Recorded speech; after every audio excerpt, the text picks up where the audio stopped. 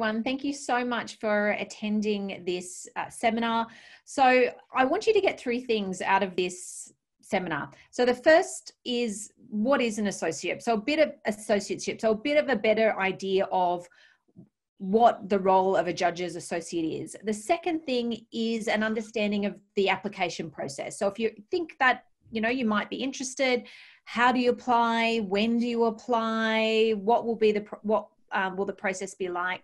And the third objective is to give you an idea of what makes a strong candidate. So if you are thinking that a judge's associate might be a good option for you, how do you make your application stand out of the crowd, because they are quite competitive? And to assist me in this endeavour, I have got a number of wonderful ANU alum who have very generously agreed to come on board tonight and share their experiences with you. So they've all been judges associates in different capacities. So we've got Maddi Winterbottom, who started off her career as a graduate in Herbert Smith Freehills, and she took a year out to do an associateship at the Sydney District Court. We've got Kate Martin, who at the moment is an associate to Justice Mossop in the ACT Supreme Court. We've also got Alexandra Proudford, who started off in insurance litigation at Norton Rose Fulbright, but is now at the Federal Court of Australia as an associate there. We've also got with us this evening Naomi Wootton, who's a barrister at the New South Wales Bar. So she has previously worked as the Tipstaff to Chief Justice of the New South Wales Supreme Court, the Research Director to the Chief Justice, and she's also been associate at the High Court of Australia to Justice Bell. And finally, we've got Jessica Elliott, and I have to big thanks to Jessica, who was really helped me in putting this panel together. So she has been the Tipstaff to the Chief Justice of the Supreme Court of New South Wales, and is now the Research Director to the Chief Justice. Excellent. So the first question I'm going to put to the panel is to help us out a little bit with the terminology. So just in that list of introduction, you've heard Judge's Associate, Tipstaff, Research Director, and I'm just wanting each of the panellists to say what is their formal term? What is the term that is used in their court? So I'll start off with Jessica. She can let us know about what this Tipstaff means and the Director of Research. So in the New South Wales Supreme Court, they use Tipstaff to refer to the position that is generally someone legally trained, generally a law grad or someone close to graduating, and that's a Tipstaff. And then an associate is also used, and that's used for someone that generally stays at the court for a much longer time, is generally not legally trained, and generally has more of a secretarial role. So it's really hard to keep track, but it's generally Tipstaff in New South Wales Supreme Court for the roles that most law students would be wanting to apply for. Yep. And what's this position of Director of Research? That's just unique to the Chief Justice's chambers.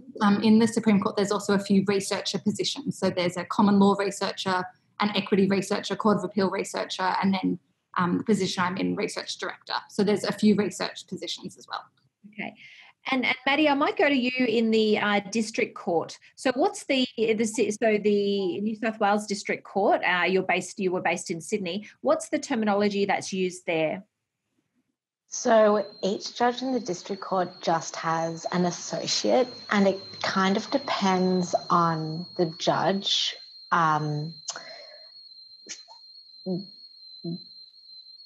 With what the role is. So with my judge, it was more of a Tipstaff position. She has one associate every year and they're legally trained and they do research, but other judges have an associate, which is more similar to the Supreme Court.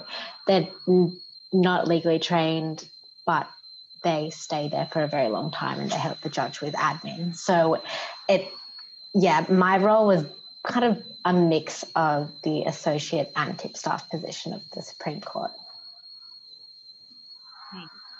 And we'll go to Alexander now because he's in the federal court. So what are the terminologies used in the federal court, Alexander? What we have here, we have associate. So that's akin to what the Supreme Court call a tippy or a tipstaff. That's someone that's legally trained and provides judges with legal assistance as well as kind of the practice management assistance in court. And then we have EAs, which are just executive assistants. They kind of help with the management of the judge's personal diary or any of the kind of regular secretarial work that is in chambers. Okay. An associate is akin to a tippy or a tipstaff. Okay. And Kate, what is this? Is that similar to the ACT Supreme Court? How does it work there? Yeah, so it's similar to how Alex has explained for the federal court. So most judges in the ACT Supreme Court have 2 associates who operate in the way described as a tipstaff by Jessica in the New South Wales Supreme Court. Typically, the associates at the ACT Supreme Court stay for about 12 months each. Some associates are admitted to practice as solicitors, but others haven't been admitted yet. So it's a mix of those more legal type roles and also administrative roles as well, shared between the 2 associates in chambers. Yeah, but the term tipstaff isn't used? No, just the term associate. Okay. And Naomi, it'd be interesting to hear about your experience with the High Court. So what's the terminology used there? So it's the same as the federal court. So you sort of think about it as another federal jurisdiction. It's associate is used to describe the legally trained role. And that's someone who stays normally for 1 year. Some judges, it would be 18 months. And then some of the judges actually have the position of senior associate, not all of them, and I don't think routinely, but that is often legally trained as well, but takes on some admin tasks. And then the judges all also have an executive assistant or a personal assistant who wouldn't be legally trained, stays with the judge for a long time, and so would fulfil the role of an associate in the Supreme Court.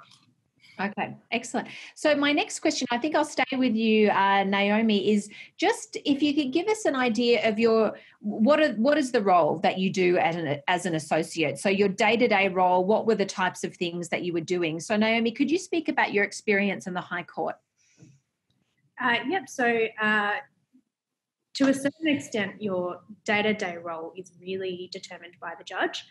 So my experience might not be the same as for everyone, but definitely you go to court. So anyone who's watched the High Court ABLs would see the little people sitting behind the judges on the chairs. And so anytime court's sitting, you're also sitting in court and sit behind the judge with the materials for the case, and you would be across those materials and passing things forward to the judge as required, or if something's required out of court, you would go run and get it and come back in. That generally doesn't happen too often because there's sets of CLRs and stuff in court. So that's normally that. And then anytime you're not in court, it's really up to the judge.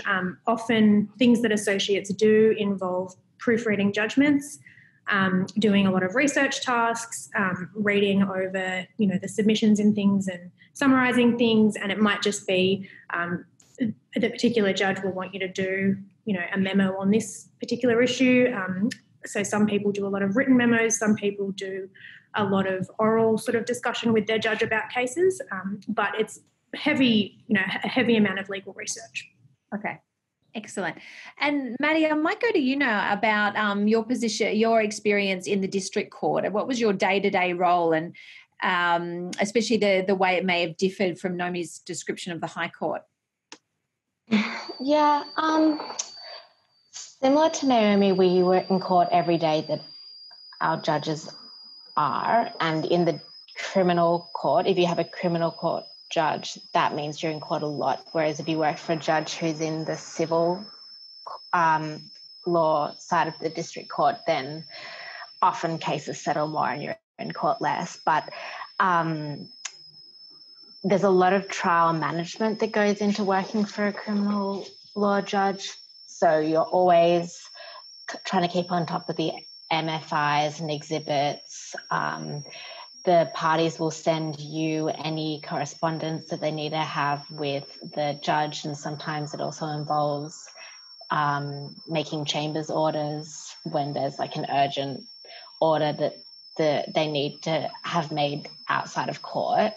But yeah, it really depends on the judge. Like my judge also did a lot of policy work because she was involved in rolling out a special evidence program for children. So there were implementation meetings and contributions to policy papers and research that I had to help her with as well.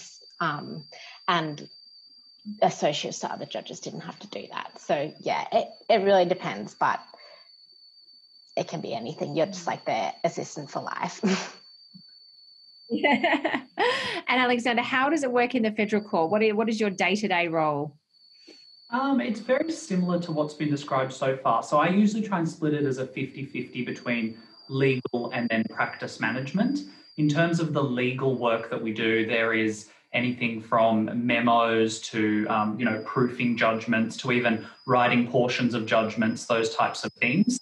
And then the other half would be the kind of practice management, which really is very similar to being in a firm as a solicitor. You've got to be across the matters. You deal and field with all of the emails. So no parties ever email the judge directly. They email you and you're kind of the conduit. You assess emails and kind of figure out, is this something that needs to be raised with Her Honour, or can I deal with this, or those types of things. Being in court as well, it's a little bit different from the Supreme Court. We sit kind of in front, which is where their associate sits. And both associates, I'm an associate and their associate sit in front, whereas the TP usually sits over to the side. So we're the person kind of in front that gets some hands up documents, swears in witnesses, kind of keeps track of everything as well, making sure that it's all running smoothly. I like to also take my own notes just so that if anything pops up, or for example, if judge asks a question later about something, I can always refer back to my notes and have a quick flick. But yeah, as has been said by Naomi and Maddi, it's very chambers dependent, which is one of the things that I think you'll probably hear a lot from tonight. It is very chambers dependent. If your judge particularly has a lot of, extracurricular things that they like doing, perhaps then maybe you'll be involved in speech writing or things like that. But if they don't do a lot, or they don't sit on a lot of external boards, then you won't. Or if they have a small docket or a small, case list, you might not be in court as often. Whereas, for example, my judge, Justice Jagot, she actually has quite a large docket. So I think this year so far, we've only had 2 out-of-court days with no listings. So that's quite different from other associates in the federal court who, haven't had perhaps hearings longer than 1 week, whereas we've had 6-7 week hearings that are quite regular. So yeah, very chambers dependent, but like I said, the 50-50 split.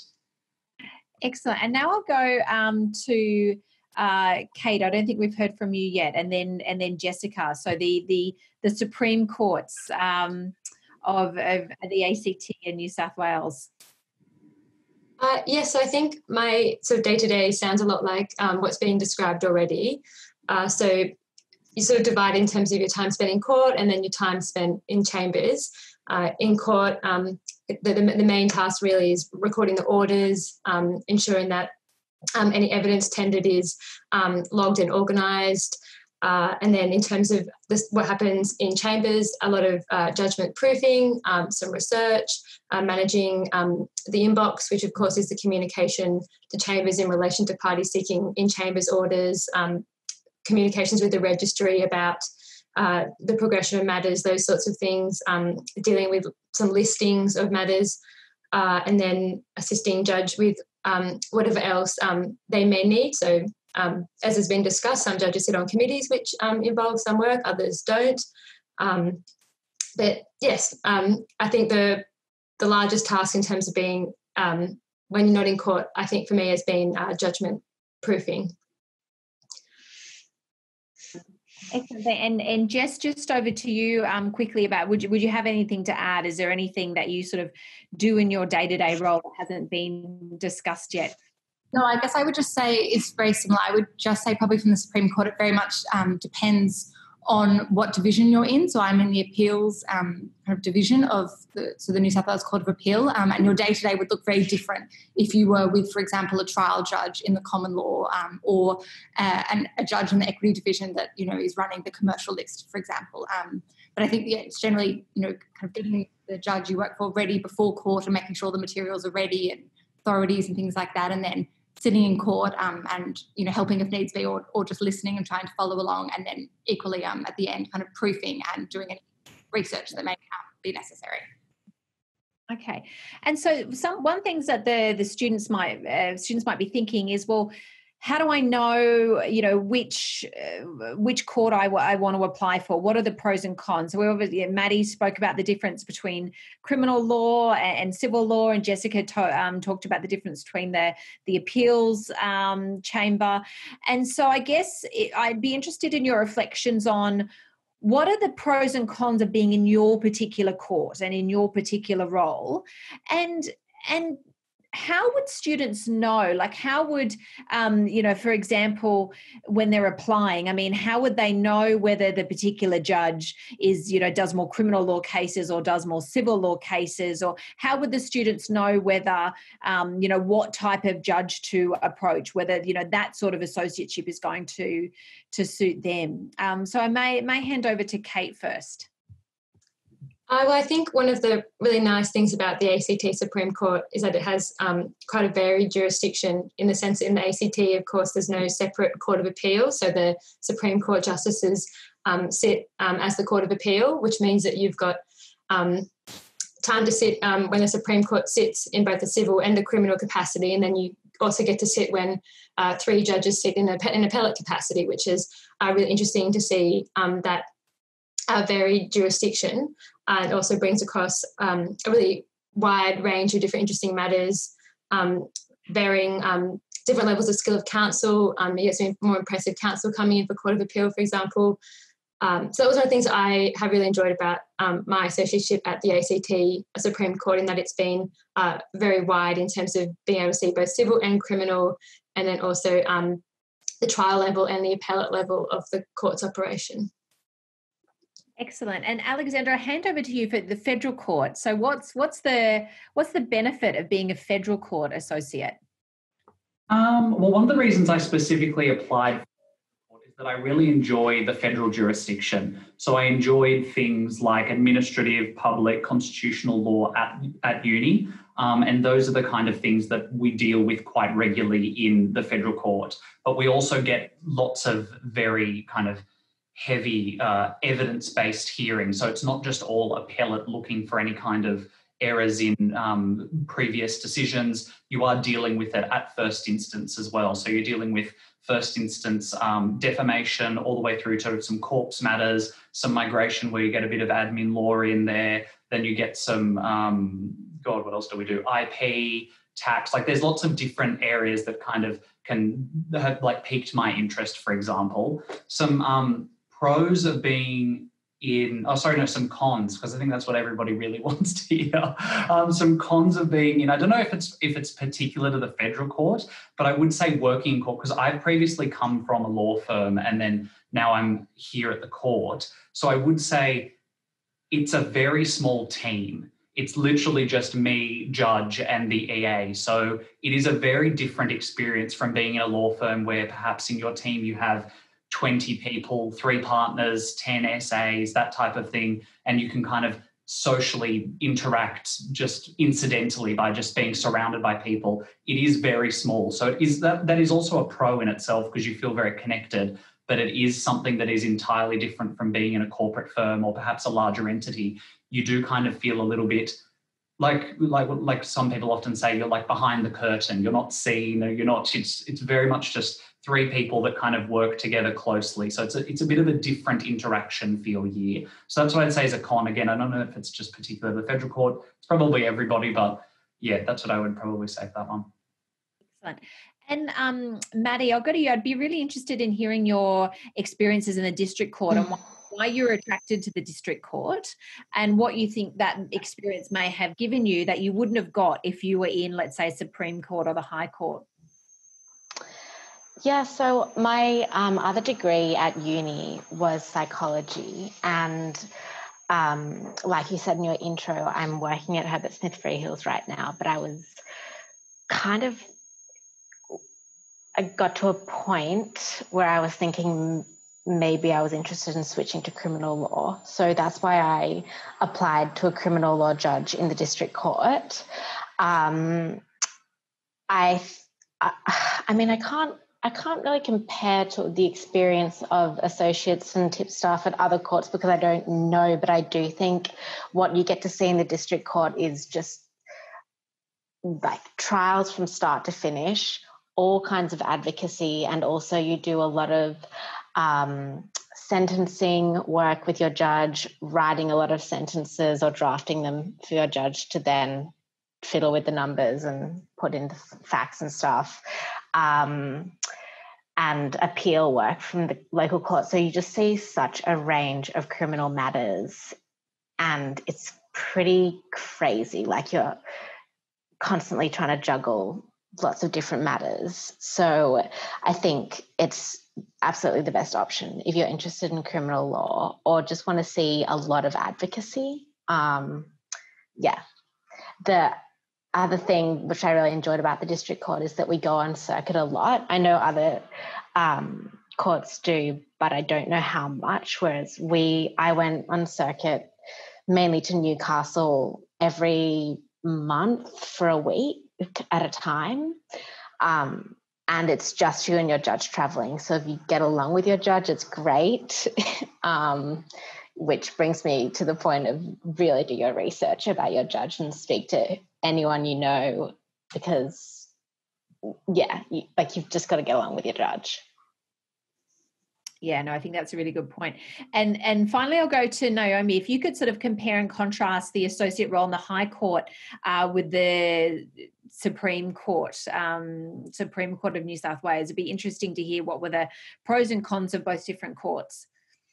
Well, I think actually because I was like Jess in the Court of Appeal in the Supreme Court, it was almost quite similar in the High Court because they're just, both appellate jurisdictions, although the High Court does have original jurisdiction, but it has a bit more of an appellate feel the way that the original jurisdiction works anyway. You're not finding facts generally. And so, at least not in the year I was there, I think in the citizenship year, there was a lot of fact finding, but that was a bit of an anomaly. And so I think my experience was actually very similar. What I would say is I think Maddi's absolutely right about what the difference is between the two experiences, and just that you will get a far more diverse experience the lower you kind of go in the judicial hierarchy.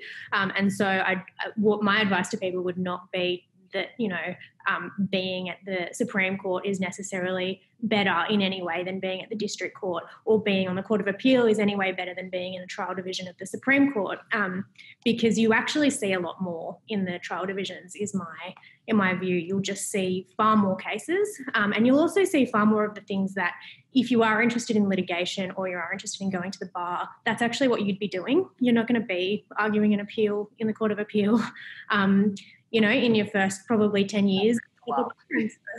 I think it can be really beneficial to actually think about, well, what do I actually want to get out of this, as opposed to what do people say is more prestigious, and channel it that way.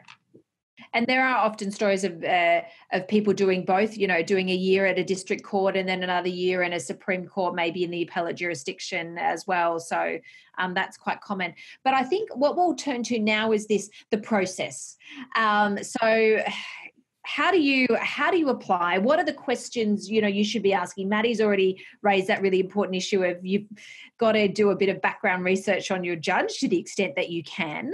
But I'll go to Jessica for this. So, I mean, what was the process for you? Like, when did you apply? How did you apply? If you could give us a little bit more information on that, that would be great. So speaking from the perspective of the Supreme Court of New South Wales. Well, the application process entirely depends on the judge. So there's no standardised process. And so what that actually means is that you need to individually contact each chambers generally.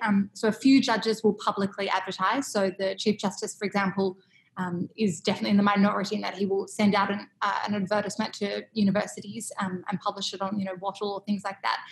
But generally most judges don't do that.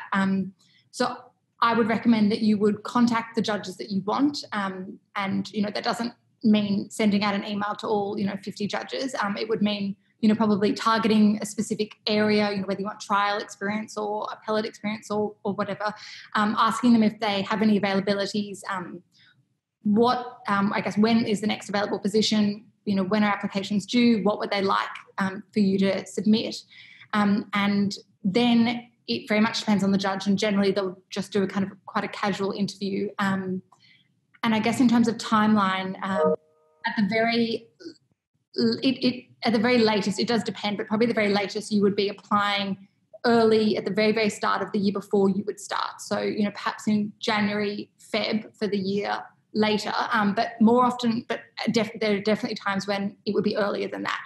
So I would recommend doing it, contacting at least probably a year and a half. I don't know, maybe I'm being a bit conservative, but that's right, a year and a half out from where you would start. So, mid the year before, because some judges definitely will hire, in October for the year subsequent. And in fact, the Chief Justice hires even earlier than that. So definitely kind of think about it earlier than you would think, because they do happen quite early. Okay, excellent. And Kate, I'll go to you now. Is that a similar process for the ACT Supreme Court? Kate, you're muted. Sorry. It's a slightly different process in the ACT Supreme Court in that the application is more centralised. So when I applied and in the application stream that's just happened, you apply to, we send an email to the EA, to the Chief Justice, who is also the Chamber's manager. And then there's a sort of a centralised register in which the applications go on. And then from there, the Chambers will have a look at the applications, and the judges will decide individually who they would like to interview from that pool. So in the ACT Supreme Court, we don't need to email all the judges separately, or whichever judges you'd be interested in, but rather apply to that central register. And that's usually advertised. I know that the court usually sends that notification to the law school when the hiring usually occurs, but there's also information on the court website, I believe, as to applying. Excellent, thanks. And Alexander, how about the federal court? How does it work there? Quite similarly, the federal court's quite transparent on its website. Under each of the judges' bios, it tells you the roles that are available and when they're available from, and how to apply. So they'll say what you need. For example, it's usually just CV, cover letter, and transcripts, and you usually send that, to the attention of Justice such and such, and send that to the registry, and then they forward it on to Chambers. We all compile it, that type of thing. But each judge has their own profile on the Federal Court website that'll outline exactly what you need to do and what it's open for. As Jess said, sometimes, for example, Justice Jagot, we've actually filled up until 2022. So for the next one is 2023. But some judges might have availabilities next year. It's just having a quick scroll of the Federal Court website and seeing what's available. Okay. And Maddi, how about the district court? How did it work for you? Oh, it's a bit more of a mess, unfortunately. Similar to the Supreme Court, you contact the judges directly, but you can also contact the registry, the district court registry. There's a woman called Betty there who receives all the CVs, and then if a judge puts up their hand to her and says, I need a new associate, she'll pass those CVs on to the judge who needs a new associate. Something that is both a positive and a negative thing, I guess, about applying to the district court is that it's not as strict on timing. So you just kind of have to luck in, shoot emails off, and if the judge needs an associate soon, they'll get back to you saying, yes, send me your CV or come in for an interview, because associates can come and leave whenever they want. Like my judge said, you can stay for a year, you can stay for a year and a half. It's not like every spot opens up in March. So it's luck of the draw, but that can be a good thing because it can also be a numbers game. Yeah. Okay, thanks. And then Naomi, just finally to you, I'm sure everyone's very interested to know what's the process of getting a associateship in the High Court of Australia? Again, it's different for every judge, unhelpfully. I think on the last time I looked, which was a while ago, the High Court website has some information about the judges that have specific kind of requirements or prerequisites. The judges that don't have those things, it's just a matter of contacting chambers, asking when the judge is next hiring, and then effectively sending through a CV. The way that I sort of got the associateship is almost quite strange. I had applied years before, at the same time I'd applied for the Chief Justice, had got the Chief Justice role and taken it, and Justice Bell had filled, at the time I applied, it's just a matter of luck and timing, she'd filled the positions, and so said, no thanks, sorry. And a few months into my job at the Supreme Court, I got an email saying, we still have your CV and Justice Bell is appointing again. Would you like to come in for an interview? And so I, kind of had put it from my mind, didn't intend to sort of apply again. And it just happened that it worked out, and she was hiring for the year that I finished, the year when I would have finished with the Chief Justice. So I did the interview and took the job when it was offered. But I think if you look at the High Court website, a few of the judges have some requirements. I think my impression is it's definitely tending more towards you need to have done a few other things before you apply. So I don't know that many, I think that some of the judges still hire people directly out of university, but it would definitely be a minority. There was probably only one or two associates who were directly out of university. For most of them, they sort of would expect a few years of practice, maybe another associateship, maybe a postgraduate degree. So that being said, I didn't have a postgraduate degree, so it's not a prerequisite. Excellent. Okay, so now we'll go to what I think will be the final question before I open it up to the students to ask you questions directly, and we've already got a few of them. What do you think, what can students do to put themselves in a really strong position to get an associateship? So what can they do right from now, like even if they're in first year? Is there something they could be doing now, first or second years, to give them that competitive edge, right to, when you first contact the judge or the chambers via email, to your CV, your cover letter, even to the interview. So what advice would you give to someone who really wants an associateship? What are the do's and don'ts? And Alexandra, I'll go to you first. Okay, so I would say in terms of what you can do now as a first, second, very early career law student is, one, enjoy your time at law school. Don't, take everything really too seriously. Just make sure you have a nice time as well. Grades are obviously important. So I don't think anyone would say that they're not. Grades are definitely important, especially when you have a huge stack of CVs that all have amazing marks. It's hard to stand out, right? It is really hard. I would say try and get some diverse experience and figure out whilst you're at law school what you're actually interested in and what you want to do. I feel that there are a lot of people, especially in the cohort that I was in, that when I was going through law school, lots of people spoke about associateships because it's like the prestigious thing to do. But if you're actually not interested in doing that, and you're actually really interested in doing, I don't know, just something that is completely different, for example, then you don't have to do it just because it's the done prestigious thing and it's got this very exclusive title. Really think about in your first years about what you actually want from the law and what you enjoy, whether that's, as Maddi was saying, you really enjoy criminal law. It's like, well, then don't look at the federal court because we don't do criminal law, So don't apply to us. Don't apply to the High Court unless, you want that kind of very upper appellate level work. If you want criminal, like grassroots criminal stuff, go to your local, go to your district, even some of the Supreme Court. That's probably where you want to go. So that's what I'd say. Figure out your interests and your likes. In terms of the actual application, it's very different, again, from corporate and clerkships and anything like that. You've still got the classic CV, cover letter, and transcript, but each judge is so particular. I would say research the judge. Look into their swearing in speeches, look into any presentations that they've given, look into their background, what they're kind of interested in and what their areas are. In the federal court, you can actually look up and see what national practice areas each judge is actually relevant to and their docket is relevant to. Don't necessarily apply to a judge that doesn't do native title and then in your cover letter say, I'm very interested in doing native title because the federal court is, it's like, that's not relevant to that particular judge.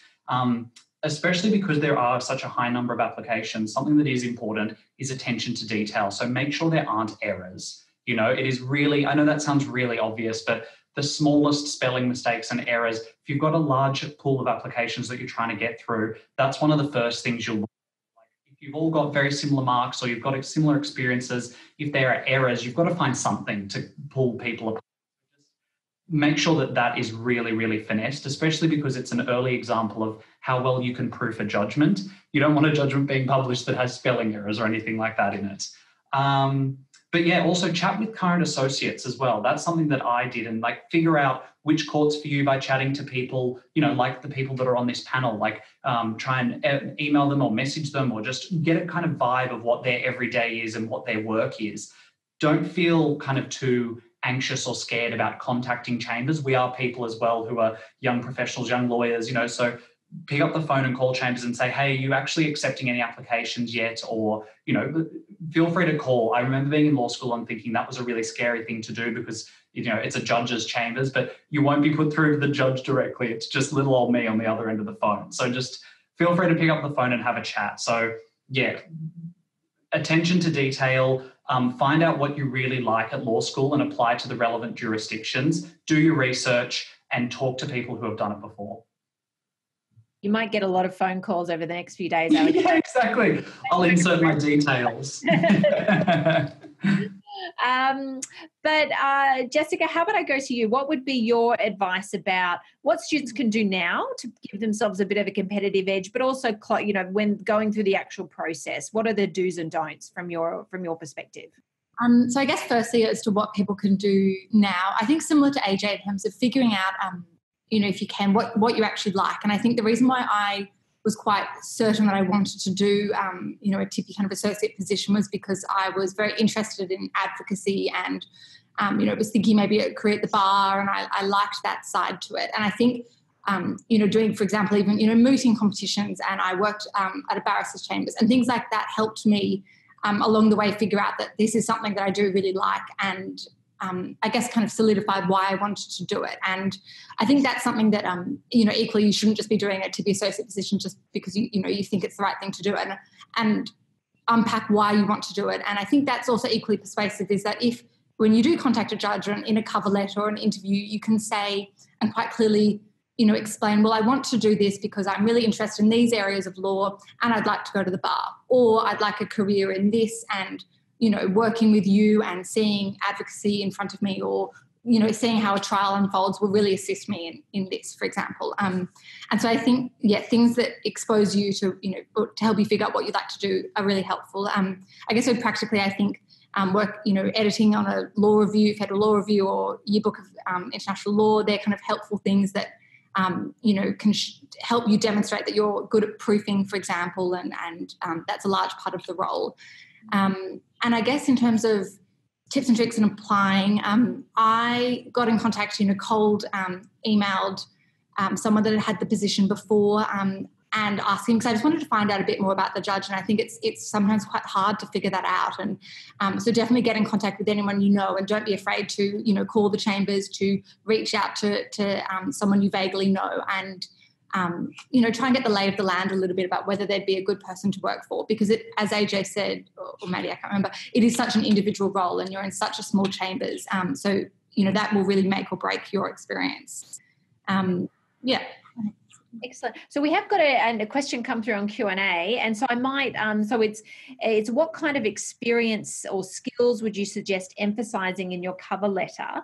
So I might put that to Kate specifically. Do you have, so what do you think makes a great cover letter in an application for a judge's associate? Well, I think the first thing is really pay attention to the criteria for the cover letter, which will be advertised on the position advertisement. So it's really important that you try and focus on those particular skills. As has been discussed in the previous question, proofreading and research is something that is really important. So trying to think about ways in which you can really address that particular criteria, I think, is an essential one, because proofing judgments is such a large part of the job. So that would be one thing. And then also in terms of your CV and your cover letter, it is important to remember that you shouldn't lose sight of being able to put a little bit of yourself into it.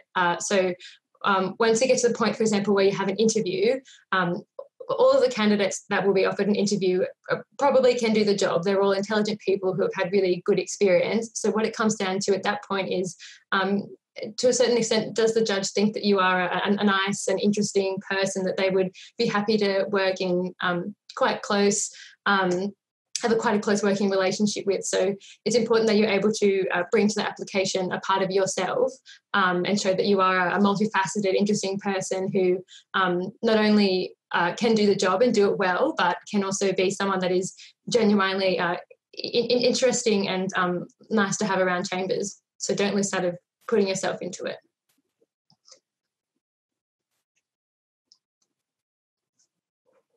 I'm muted. Sorry about that. I've just got one more piece of advice to add from my experiences doing references for judges' associateship positions, and then I think we'll open up. So please put your questions through now. I think we've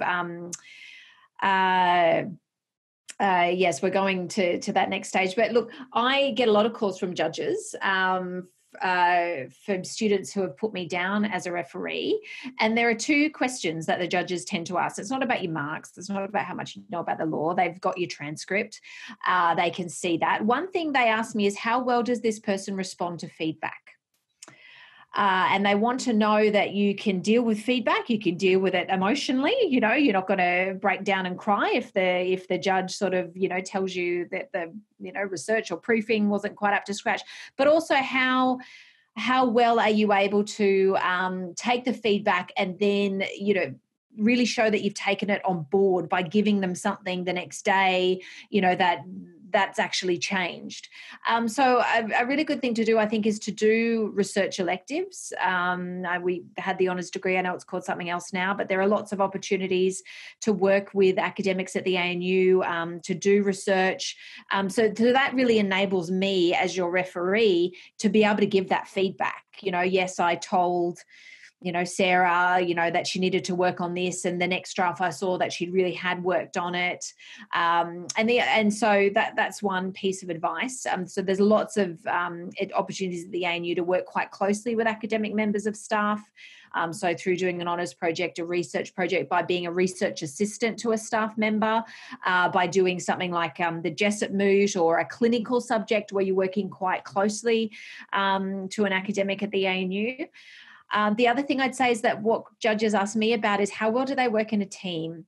They're wanting to know that you aren't going to upset any one of their staff members, you know, that you're not going to be sort of a bit abrupt in your manner, that you're someone who can just get along with people. And yes, you're someone who's going to be nice and easy to work with. So again, doing lots of, it sounds corny, I know, but teamwork activities like mooting or clinical subjects where you're working with other students, but you're also working quite closely with an ANU staff member, puts you in a good position where you've got a referee who can speak to those teamwork skills. So that's what I'll say. But look, we've got a few questions coming in now. So I think I'll go from the bottom to the top, only because the bottom ones are a bit more general. But we've got a question. What kind of questions did your judge ask at the interview? Could you tell us a bit more about the interview process?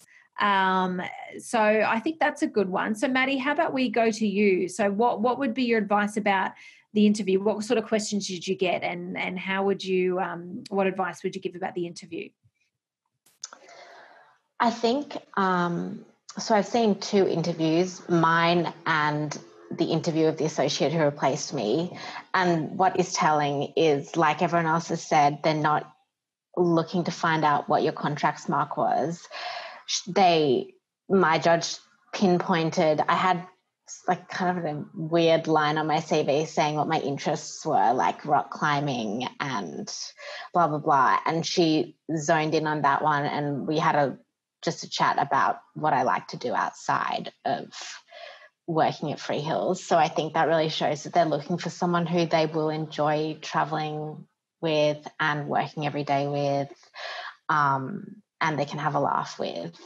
It was a really, really casual interview, and that's what I've heard other people say as well. They don't ask a lot of questions. It's not going to be a law exam.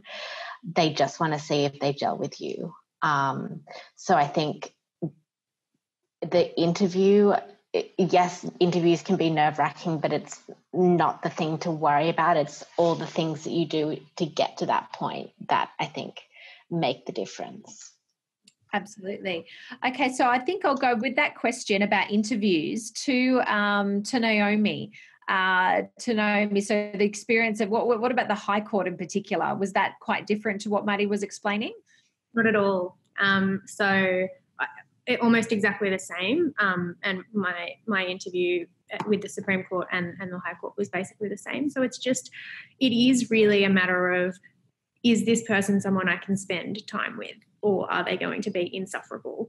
And particularly with the High Court, I mean, we travelled together. So if for my judge, you spend 6 months in Canberra and then 6 months in Sydney. And we travelled from Sydney to Canberra for sittings together. And so you're spending a lot of time, next to each other on a plane, waiting in the airport, in cars.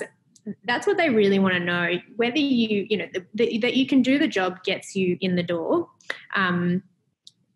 From that point onwards, it's, are you an okay person to hang out with? And I think what I would say on that particularly, and this is something that can actually wipe you out at the written stage, is you're not going to change the face of the law. You don't have anything really to offer the judge. Sorry, it's harsh, but it's true. And one of the most, that's particularly so at the High Court, I think it's probably true at every level. You're a recently graduated young law student. You might be really smart. You're not smarter than a judge. And so emphasising in your cover letter how much assistance you're going to provide with the law is probably going to get you wiped out because it's going to suggest that you're insufferable. So I think just try to be a little bit humble. I know people, it's really difficult in a cover letter.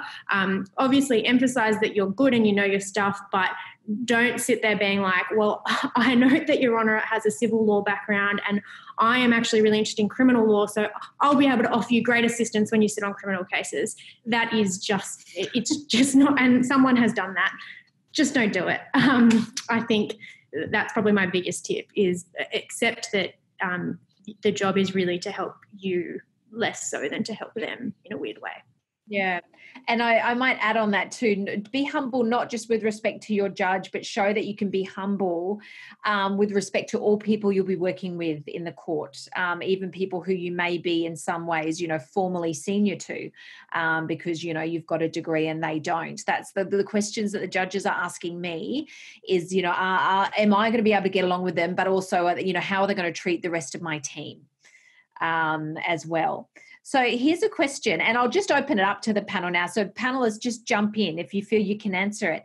Do judges take older graduates as associates, or does it tend to be 20-somethings? Anyone want to jump in on that? Definitely in the High Court, almost exclusively they will take, it's still 20-somethings, sorry, so maybe that doesn't quite answer the question, but it's more like 27, 28-somethings rather than 24, 25-somethings. And also actually people, a few of the people that I worked with were in their 30s, and that's just because, it's a competitive process, and so most people who sort of make it over the line have got a few other things under their belt. But my experience at the Supreme Court is that it's generally recent graduates. Within a year or two, generally. Yeah. And look, I have, I've worked as a litigator with associates who are, from what I could tell, much older than their 20s, so that seem to be in their 30s or 40s. So I don't think it's unheard of. And I certainly wouldn't have thought that would be a criteria that judges would focus on in any way.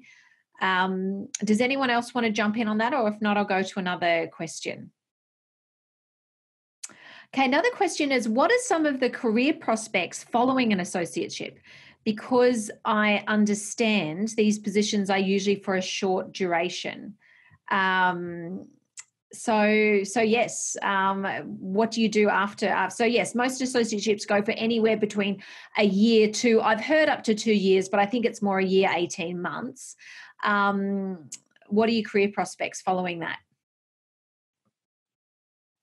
I think it's kind of like anything with the law. You can do anything after this. There's no set path. You don't have to become a barrister. You don't have to go back to a firm. You might do an associateship and go, hell, law's not for me, like it's really up to you, whatever you really think. It definitely, I have found that there's more of an inclination towards people who are at least interested in the prospect of the bar, becoming an associate or a tipstaff, because you do get that unparalleled access to seeing good and probably more valuably bad advocacy and what not to do, So I've found there's probably more of an inclination towards that. I know that's personally where I would like to be heading. Seeing this is kind of reaffirmed, and I've said I'd love to go to the bar. I find that more fascinating than the business structure of a law firm. But again, I think really it's a choose your own adventure. You can do this and decide. I've had, friends that have done this and then gone into policy, or they've stayed within the court system and become registrars, or, gone and worked in the registry. So really it's kind of whatever you want to do. And I would add those people who are interested in going off and doing an LLM or a PhD overseas in one of the big, famous universities overseas, and looking for a scholarship to do that. Being a judge associate is, a beautiful line on your CV, because you're also in the position of asking your judge for a reference. So that's also, from what I've observed, quite a common pathway too, going from a judge's associateship to a Rhodes Scholar to, a doctor, an academic doctor, and then into academia. But look, this is a great question. How do you address your judge in person? So Maddi, how did you address your judge in person? I always called her judge, but now I have stopped being her associate. She told me I could call her by her first name. So it's like a weird formality. But also I thought that it helped me maintain that aspect of formality in our relationship by calling her judge. I appreciated it. Excellent. Does anyone else want to jump in on that? Justice, it's Chief Justice, or Chief. Once you're a bit more comfortable, which is quite long, but otherwise the High Court is judge as well. Okay. Excellent. And so we've got a good one here. This is a good question, wondering if you found the associateship most beneficial straight after graduating or after a couple of years of practice. So I think maybe, Alexander, we might go to you. We'll do you and then Kate, because I understand you you were in litigation first. And Kate, I think you went straight after university. Is that right? So Alexander and then Kate.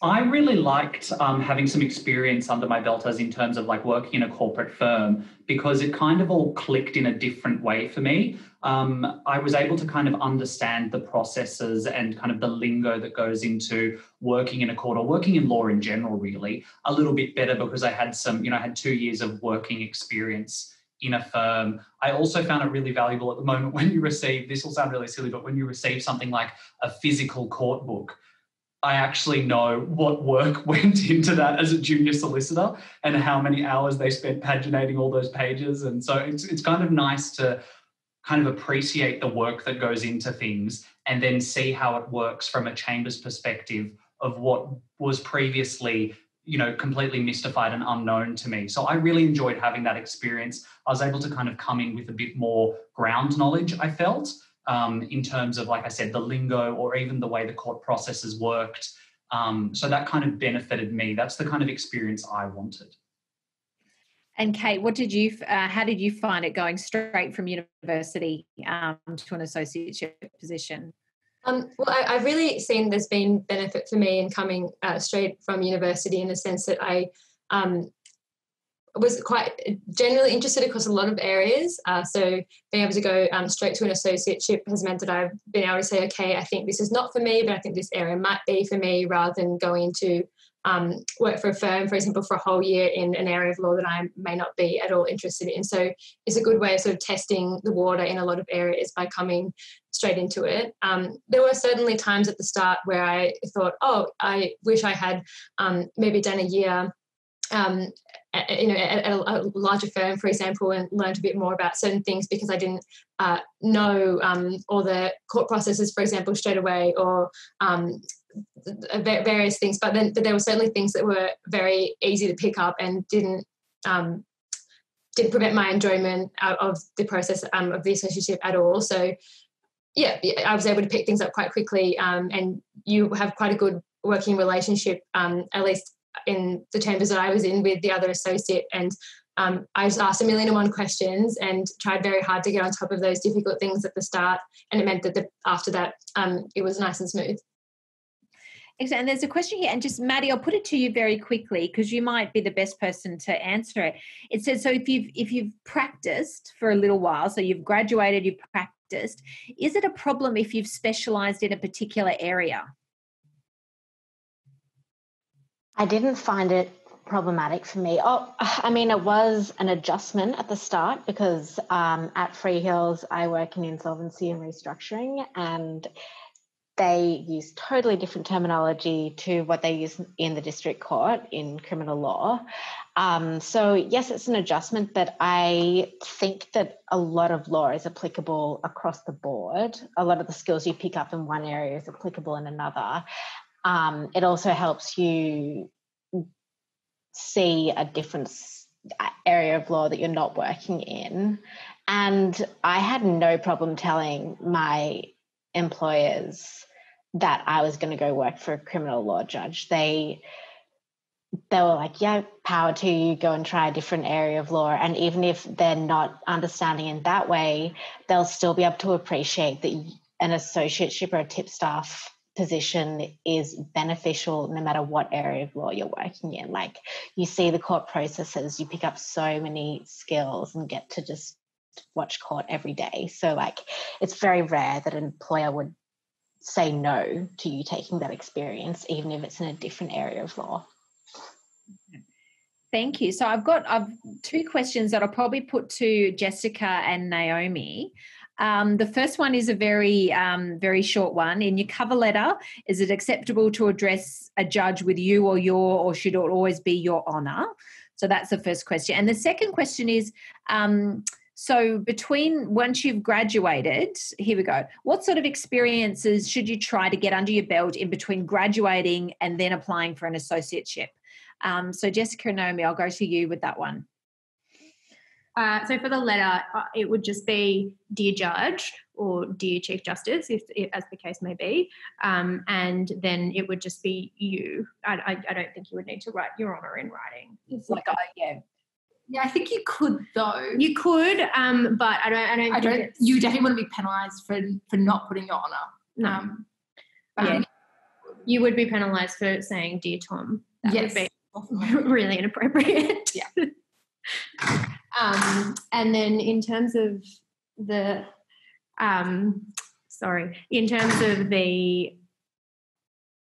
what was the second question, what was that?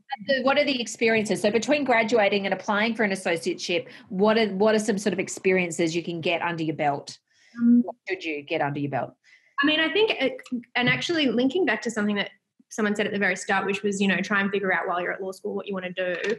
Be aware that it's okay if you get to the end and you have no idea. I certainly didn't. And in my letters, I certainly wrote honestly that I don't know what I like. I like everything. I want to come and work for you to figure out what I like. So I don't think you'd be penalised for doing that if that's the honest truth. I mean, if you have a particular interest, that's fine. So in one sense, I think it's almost a good place to go if you don't know what to do, because you'll go there and learn. I think Maddi said that as well. So someone said, Kate said that. You'll see a whole bunch of different things and you might figure out where to go. If you are sort of struggling to get an associateship straight out of uni and you want to go do something else first, I mean, the sky's the limit, really. You could go to a firm, you could go to legal aid, you could go to a community legal centre, I don't know that there's anywhere, I mean, certainly for the High Court, maybe go and do an overseas master's. It's not a prerequisite, but... Yeah, I think, similar, kind of anything that I guess would just give you kind of some practical experience that's, whether that is in a firm or at the Aboriginal Legal Service or something like that, something that you could say, has some skills that are transferable across, perhaps. But I don't think there's a right or wrong answer. Okay.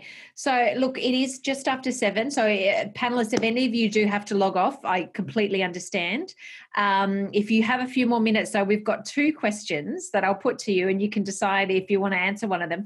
One is, I think, a really good one. How have you dealt with the rejection through the application process? I think that's a really great question. And another one is it better on your resume to have a few in-depth experiences or to have several more diverse experiences? So, sorry, we probably can't take any more questions now. I'm sorry, but so those two questions: how do you deal with rejection? And then, what is it better to have a few diverse experiences or a few sort of more focused experiences on your CV? Does anyone want to come in on one of those questions?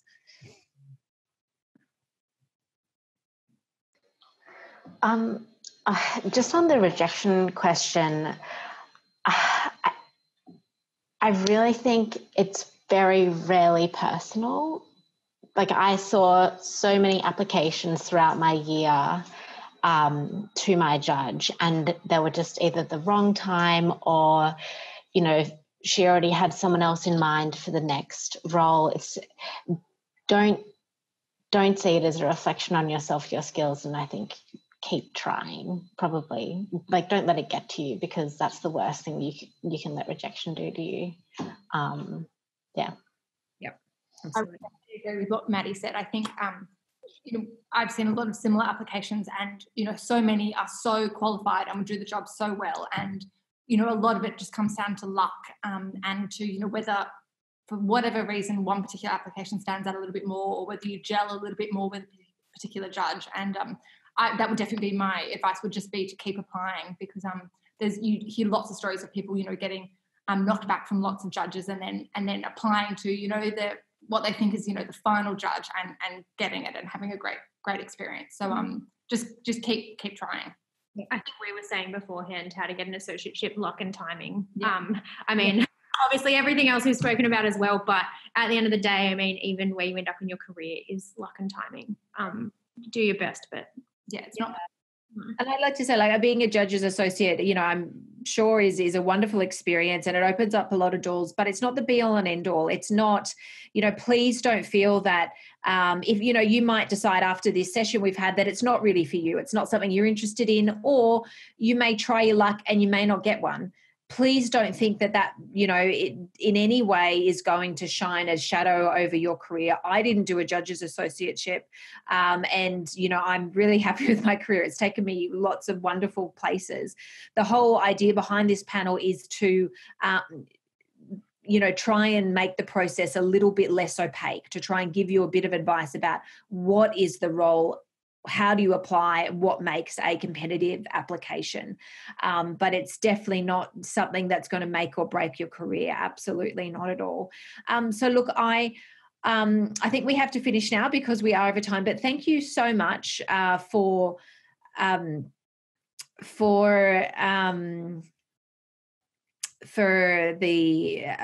attending, for your questions. I know I haven't been able to get to all of the questions. There are some very, very specific questions on the Q&A. So specific questions about specific judges for specific panelists. I might, if it's okay, just ask you to email the particular associate, so you could find their emails on the court website, and you can directly ask those questions. I hope that's okay with the panelists, because there are some very, very specific questions here. So that's what I would encourage you to do. Thank you very much. And thank you very much to our panelists for coming along, giving up their time. This is, the evening for them. So they're either giving up time working or giving up time with their friends and family to come back and give back to the college in a really meaningful and helpful way. So thank you so much. And thank you everyone for joining. And I hope you found it helpful. And if you've got any feedback, good or bad, please email me, because it'd be great to run a session like this every year. Thanks very much.